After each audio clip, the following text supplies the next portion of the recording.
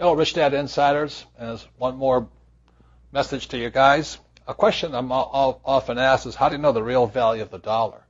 So my answer is, there is a generalized principle that states unity is plural at minimum two. At minimum two.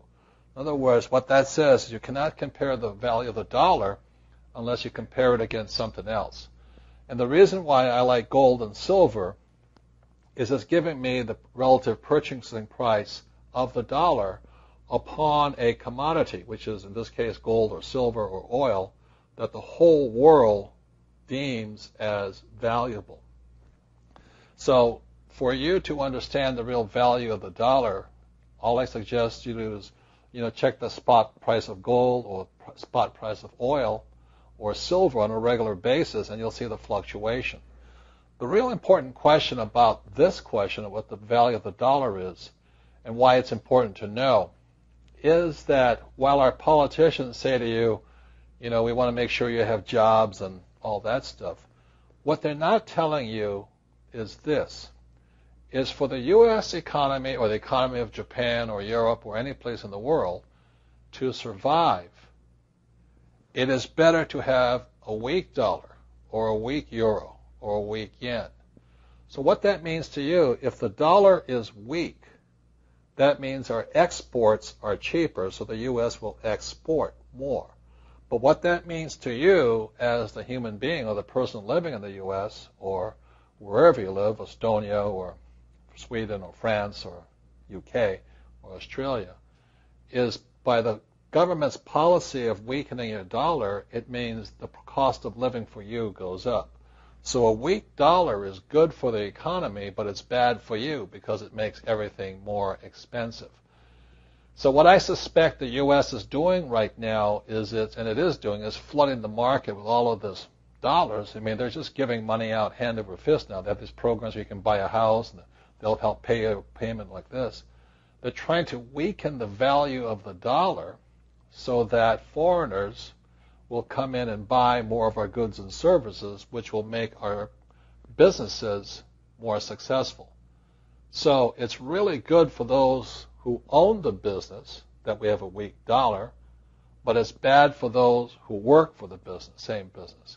So again, that goes back to the ES, the B, and the I. A weak dollar really works good for the B's and the I's because it makes their investments more valuable, but it makes employees and self-employed people life more expensive. So that's kind of my lesson on what's the value of the dollar. You'll never know unless you find a stable comparison every day. So that's why when I get up in the morning, I quickly check the price of the dollar against the price of oil, gold, and silver. And in that way, I kind of get a rough idea of what kind of games my government's playing.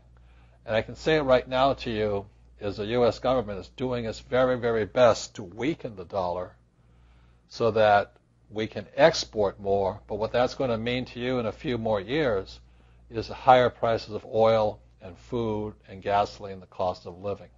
So that's really what's going to happen. So that's why it's not good at this time in history to be on the E and the S side. It's really better to be on the B and the I side. And if you're going to invest and the federal government, the U.S. government is going to weaken the dollar, that probably makes gold and silver more valuable. There's one thing that's happening more is it looks like the Chinese government are going to give the U.S. dollar and the euro a run for the money. So just what that's going to mean right now, I don't know. But it may mean they'll start dumping dollars because they'd rather have more yuan, or renminbi, the Chinese currency, or the euro.